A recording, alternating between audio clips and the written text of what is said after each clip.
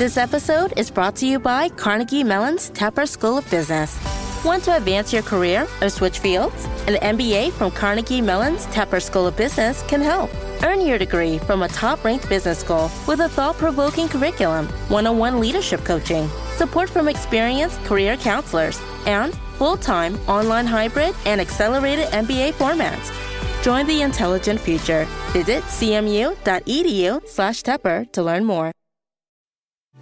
This episode is brought to you by Shopify. That's the sound of switching your business to Shopify, the global commerce platform that supercharges your selling. Harness the best converting checkout and same intuitive features, trusted apps, and powerful analytics used by the world's leading brands. Stop leaving sales on the table. Discover why millions trust Shopify to build, grow, and run their business. Sign up today for your $1 per month trial period at shopify.com/tech23. Welcome to the Artificial Intelligence Podcast with your host, Dr. Tony Huang. Today, I'm with Anna Marie Wagner. Anna Marie, do you want to give a quick intro about yourself? Sure, happy to. So I'm the head of AI as well as the head of corporate development for Ginkgo Bioworks, which is building a platform for cell programming. So think about that like computer programming, but for cells, for biological machines, as well as a platform for biosecurity. Cool. So in synthetic biology, it's often described as like programming cells like computers. Like, can you elaborate on that type of analogy? Yeah, absolutely. So I think we all know computers run on code. You've got kind of human readable code, like Python, hey, write me a program that does these things, and it's kind of human readable, it's abstracted. That turns into machine code, a bunch of zeros and ones, a bunch of bits that your computer recognizes to operate all of these functions. Well, it turns out that biology runs on code too. It happens to be ACTG, not 0 and 1, but it is digital code. And that digital code tells our cells, which you can think of like little computers, hey, make this protein, and that protein is going to do some function. Or, if you see this antigen, make this antibody. Like it is logic gated programming. And the goal at Ginkgo is to make that engineerable. Like if you think about the field of biology over the past, call it 50 plus years, even in the more modern age, it's really a field of discovery, right? Like people call it drug discovery, not drug engineering. And Ginkgo would like to turn that on its head. The idea being, well, what if we could make a medicine for Tony and not just find some medicine in some plant somewhere that hopefully works for Tony, but might also be something you're allergic to, right? And so if we can figure out actually how this code works, what it means, what it does, how it interacts with other machines and other code, then we can forward program it to do the things that we want it to do. So you guys recently had a partnership with Google, is that correct? We did, yeah. So like, how did you get an introduction to like Google? That's a pretty big brand name company. Yeah, well, look, when we think about AI and biology, it's really a field that we think has been held back by a lack of data, of the type of data that's relevant for training like really powerful models in the way that like OpenAI is able to use the internet and through some combination of, Google Books and human ego posting our every thought online, there is a lot of data that's available for folks like OpenAI. But biology is not the same way. You've got a few public databases that have a few 100 million kind of genome sequences. You've got a handful of folks that have tried to aggregate structural data and functional data. But the public databases just aren't there in the same way. And so when the conversation around AI really shifted to one that was kind of data first and not just algorithm first, Ginkgo plays a pretty unique role there, because what we have built in our headquarters in Boston is a highly automated wet lab that dramatically reduces the cost of generating exactly the kind of labeled data that you need to train generative AI models. And so, for the large cloud providers, they're obviously really interested in like, how do we get all these major strategic industries using more compute, right? It's as simple as that. But for a place like Google, if they go work with one big pharma that doesn't help them work with another big pharma. There are no network effects between cloud usage between big pharma companies. But if they work with Ginkgo, and if Ginkgo is building a foundation model that is then used by those big pharma companies, then supporting Ginkgo's development of these types of models and tools is actually helping advance the entire industry into a much more computationally forward space. And so I think that's really how Google looked at it. We had gotten to know the DeepMind team a little bit, and for them, I think the real recognition was that what Ginkgo has built is a closed loop system. So you've got folks at DeepMind who are truly some of the best AI engineers in the world, building these incredible tools and algorithms that are spitting out predictions, but for them, they don't have that closed loop system. So how do we know if those predictions are any good in the absence of a ton of public data? Well, you want to actually go build those proteins and see if they're doing the thing that you think they're going to do. And that's the type of work that Ginkgo can do. And so I think when Google saw, our capabilities and recognized the role that we could play in advancing this whole industry, they got really excited to support us. And so we partnered with them both on the cloud side, but then also they are helping, fund the development of our foundation models. How does AI-powered bioengineering differ from, like, say, the traditional bioengineering methods that are currently out there? That's a great question. So I think there's a continuum. So if you think about what's happening in most laboratories, you've got a human being at a bench moving a lot of clear liquids around. That is literally how we code biology today. You move clear liquids around. It's kind of like punch cards. And the human being is thinking through, all right, what do I know about biology? And based on what I know about biology and what all the literature says, what do I think is going to work? And I've only got my two hands, so I've got a very limited set of resources available to me to design my experiments. And so I've got to be really thoughtful about what I do. And that's sort of the academic model today, even the kind of big pharma model today. Ginkgo's approach to that initially was, well, let's fix the scale problem.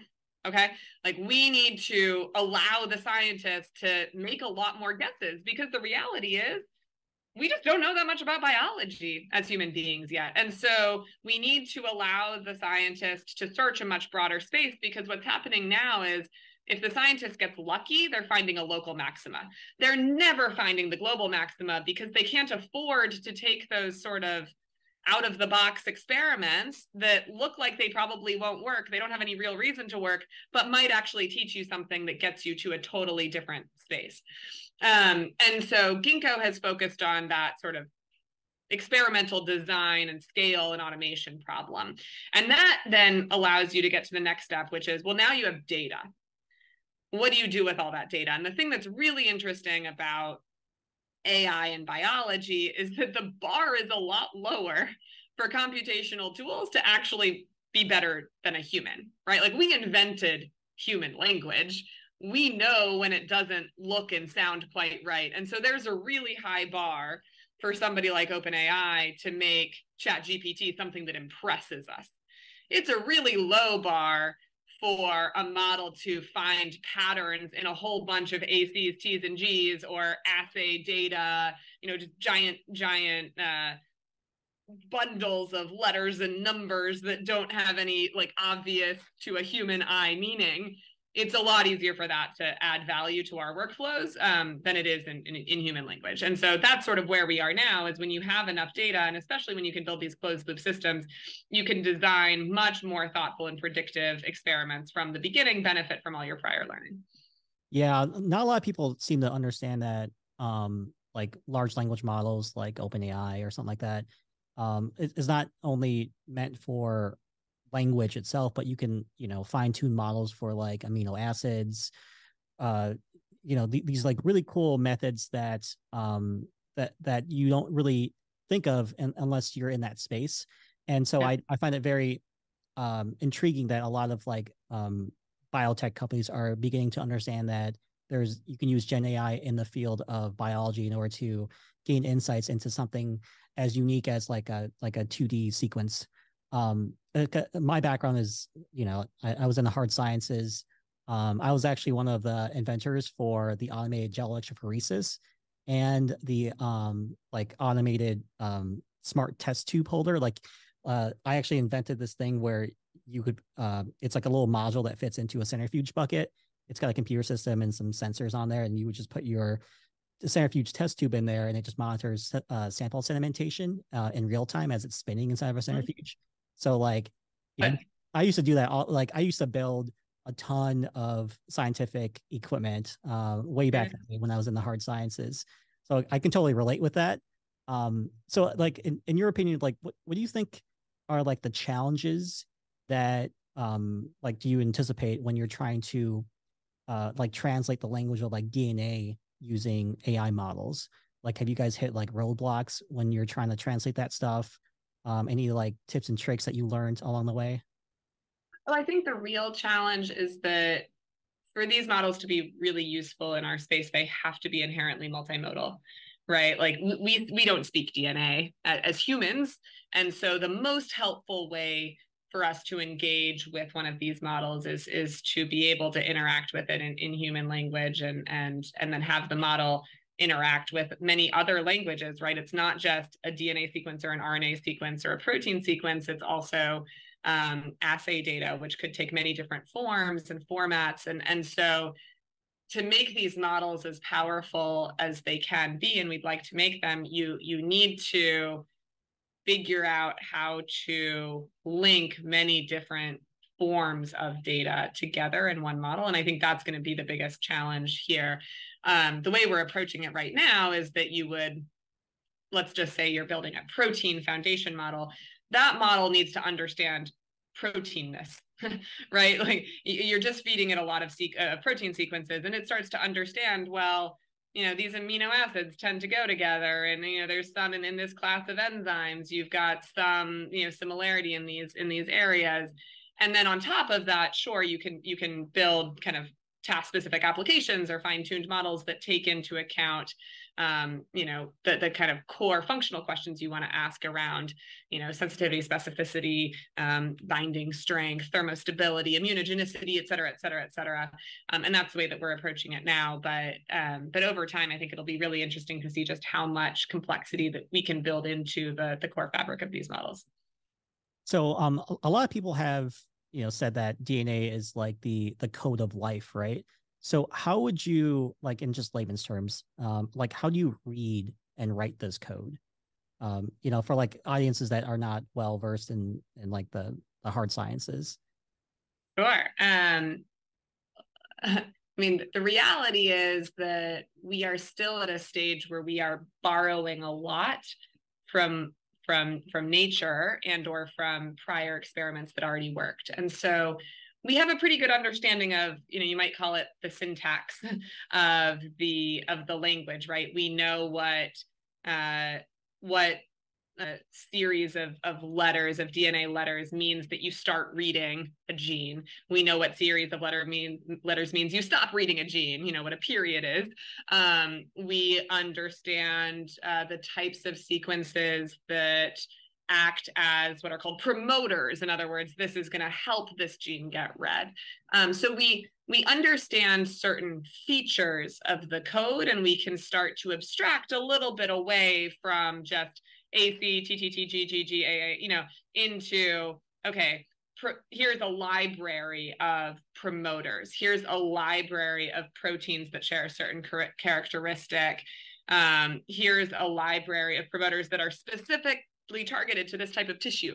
So you start to build these libraries, really. At Ginkgo, we call it code base. Sort of borrowing from the world of software.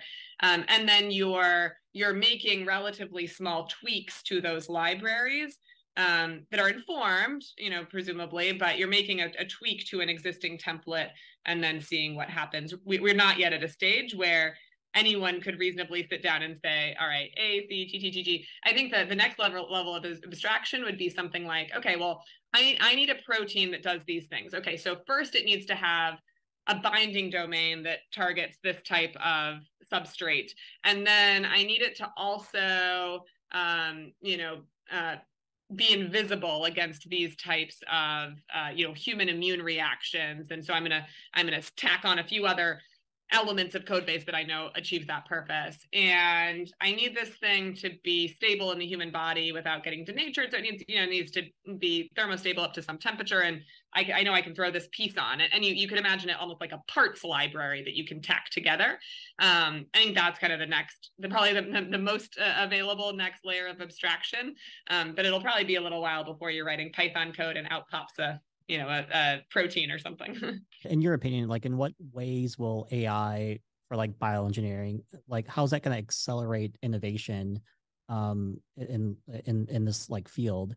Like do you think that it's going to like be like a job replacer? Is it going to like help alleviate all of the like the guesswork?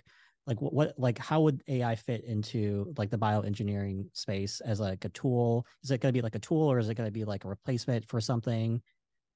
I think it's largely a tool, but I think the real sort of innovation comes from what are the types of questions that we can start trying to answer because now the easy ones have been solved. The reality is it is still extraordinarily expensive to develop new biological products. It is extraordinarily expensive to experiment. And if we can reduce the number of engineering cycles that are needed to get to a result that is informative, that opens up a much, much, much wider set of questions that we can go tackle, right? So rather than just asking the simple question of, like, how do I build an antibody that goes and targets that particular disease? Could you think about a much more, whether it's a personalized medicine that reacts to your specific condition, whether it is able to have certain logic built into it from the beginning so that you're reducing side effects or you're increasing potency, whether you're able to just reach different parts of the body. Now, we're talking about therapeutics, but like reach different parts of the body that are currently unaddressable. But to be clear, while some of the easiest applications are in drug discovery and in pharmaceuticals, I think there's a whole world outside of that that gets opened up when biology becomes cheap. Most of what we live around is biology fundamentally, right? Like we are biology, sure, that's health. We eat biology, all of our food is biological. Our ecosystem, our planet, most of our building materials at one point or another came from biology. Our energy, fossil fuels came from fossils. Those were living organisms, right? And so if you just think about what could be possible by replacing carbon-based substances that are currently made through chemistry and physics with renewable biology, there is a huge market and opportunity that opens up outside of biopharma that today is inaccessible because it's just too expensive. And so I get really excited too about really being able to catalyze a much broader ecosystem enabled by biology. For people who are outside of the life sciences space, they might have some problems with like, scientists trying to manipulate or alter DNA.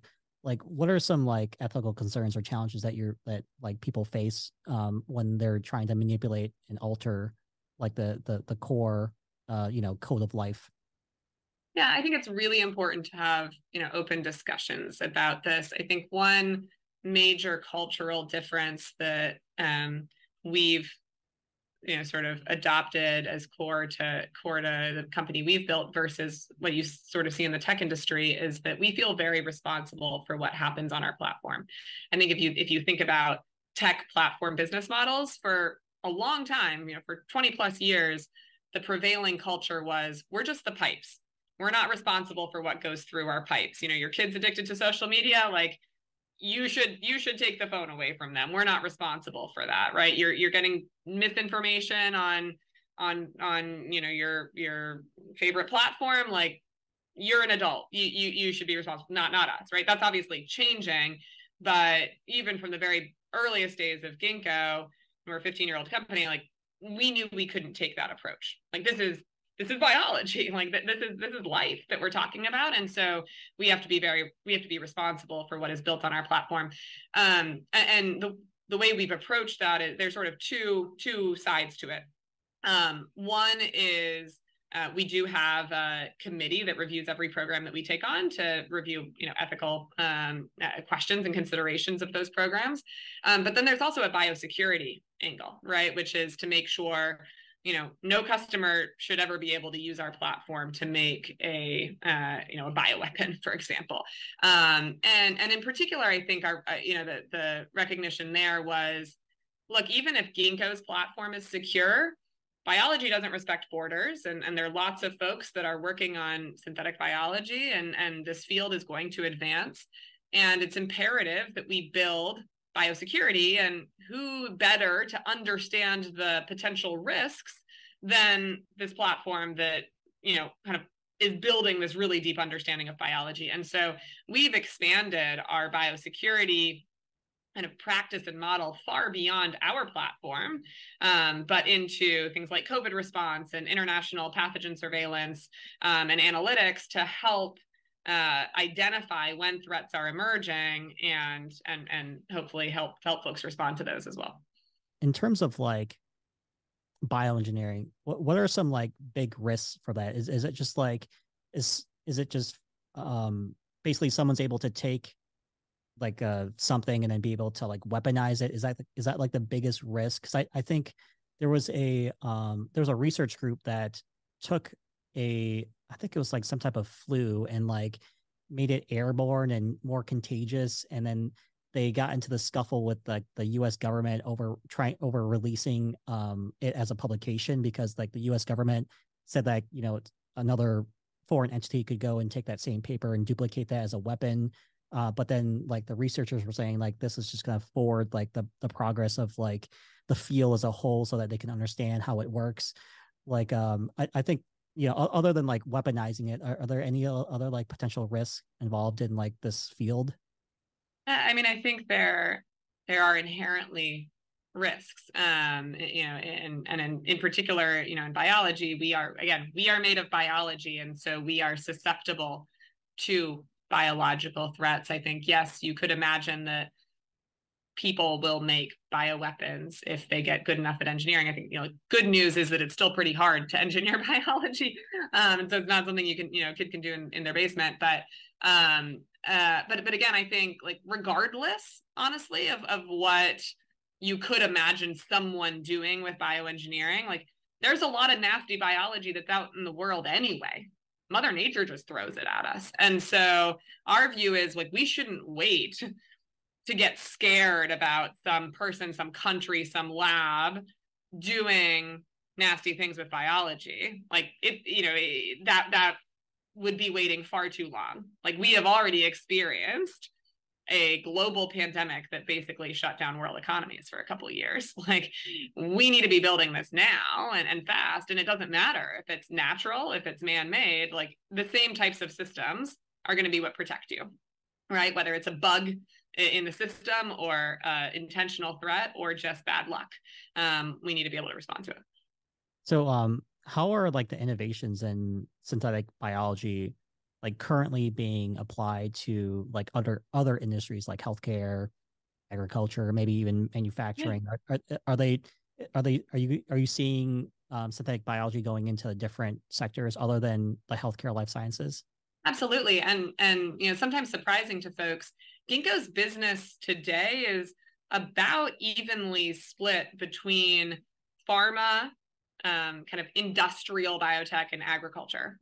So what I sort of consider the three main verticals for biology.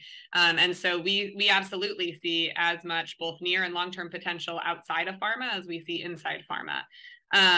Just to give you a sense of the types of projects we're working on. So, in the industrial space, there's a huge push towards renewability. How do we get rid of chemical processes that are damaging to the environment, either in the production of certain chemicals or the waste of those chemicals? And how can we replace those with both renewable and potentially biodegradable substances?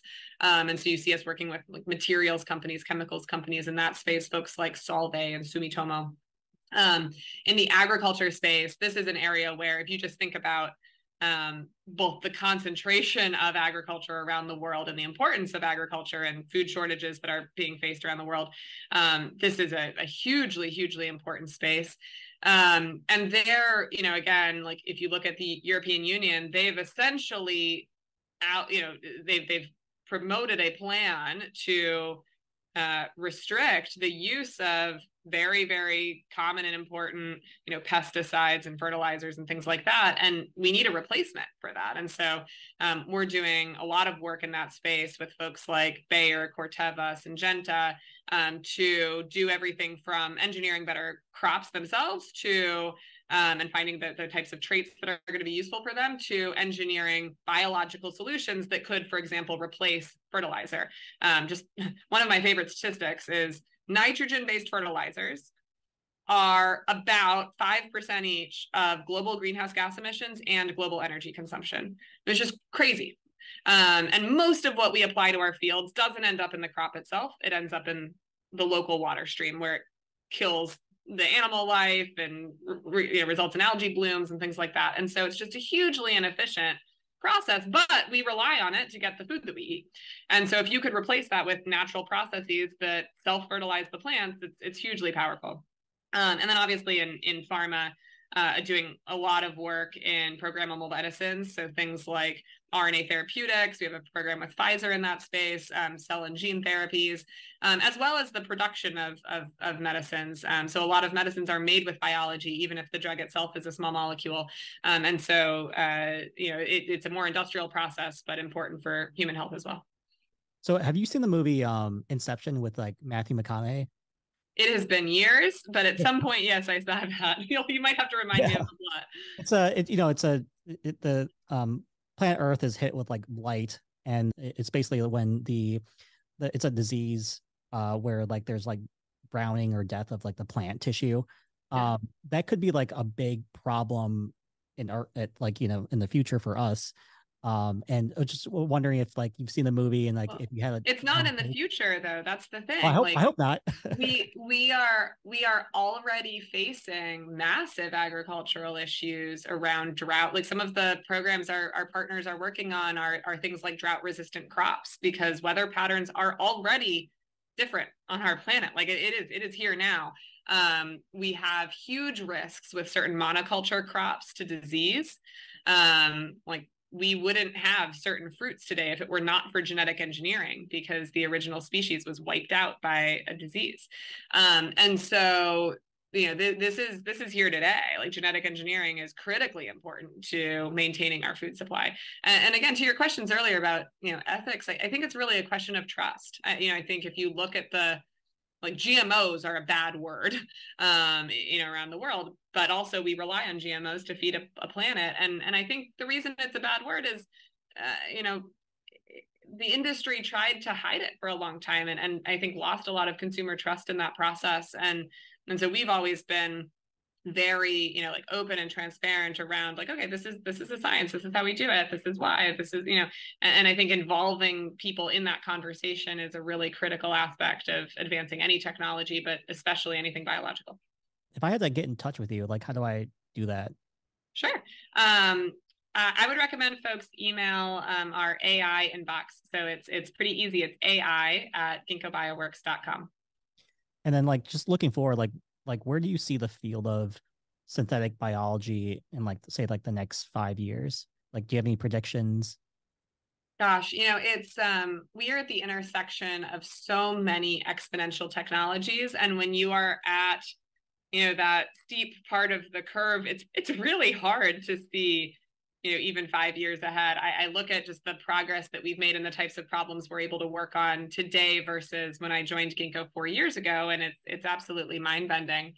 I do think in 5 years there will be a large set of the problems that we work on today will be trivialized 5 years from now. Like they will be problems that we can largely answer in a computer. And what that will do is that will have opened up a much broader set of questions that we actually can tackle and answer. And in just the same way that the advancement of computing technology changed the types of programs that you could create. The advancement of biological technology will change the kind of programs we can create. Like early computers were calculators at best, right? Like the concept of even building chess on a computer was kind of crazy in the very earliest days. And then the concept of building graphics on a computer, and then the concept that you and I would be chatting with each other over video chat, all of those were almost unthinkable concepts in the early days of computer programming. And Tom Knight, who's one of our co-founders, he was sort of in that era of computer programmers, and they were talking about how much compute they were going to buy at MIT, and he was like, "That's crazy, like we're never going to use that much." And it was, like maybe some, I don't know, 1,000. I don't even think it was measured in megabytes at that stage. It was just like laughably small amounts. And so I think we're sort of in that same era for biology. Rehearsals for the school play were really coming along. Bigger smile, Mr. Squirrel? Until a custodian accidentally threw away the costumes. Oh no! Everyone was rattled. Miss Garrity forgot how to play. And the Queen of the Hedgehogs almost quit. Find a new queen! But replacement costumes were shipped with FedEx, and with added peace of mind from picture proof of delivery, everyone could focus on the perfect opening night. FedEx, where now meets next. For residential delivery only. First, the bad news. SAP Business AI won't help you generate cubist versions of your family's holiday photos. But it will help you understand which supplier is best to help you roll out your plant-based packaging in Southeast Asia, or identify the training your junior project manager needs to rise up the ranks, and automate repetitive tasks while you focus on big innovations, so you can be ready for the next opportunity. Revolutionary technology, real-world results. That's SAP Business AI. For the last question, like how would you get involved in like the world of synthetic biology if you were like not in that field? Are there any like tips and tricks? Or do you have to go through formal training, like such as like higher education in order to understand it? Like, what are some ways that people can just get involved in this field? Well, I think, Ginkgo is really trying to make it much more accessible. Many of our customers don't actually have a biology team in-house. What they have is a product development team, and they understand what's needed in their market, what the solution is, whether it is a biodegradable chemical or a food product that has a certain taste and texture. They understand product, but they don't necessarily understand biology. And yet they're working for a synthetic biology company. And the way they're able to do that is they're able to leverage in this case, Ginkgo's expertise to do that R&D and to help them with that process. And so I think it's hopefully becoming a much more accessible field, even in terms of just working in the lab. A lot of the automation that we're able to bring in allows really complex workflows to be done by folks that don't have advanced degrees in biology. And one of the things, I'm most proud of is that we've created new pipelines for early talent into our field. And so I certainly there's a huge need for more great biologists, whether lab scientists or computational biologists, but I do think it will become easier and easier to get involved in biology in the coming years. Well, thanks so much for showing up on the show. And until next time, stay curious. Thanks for having me.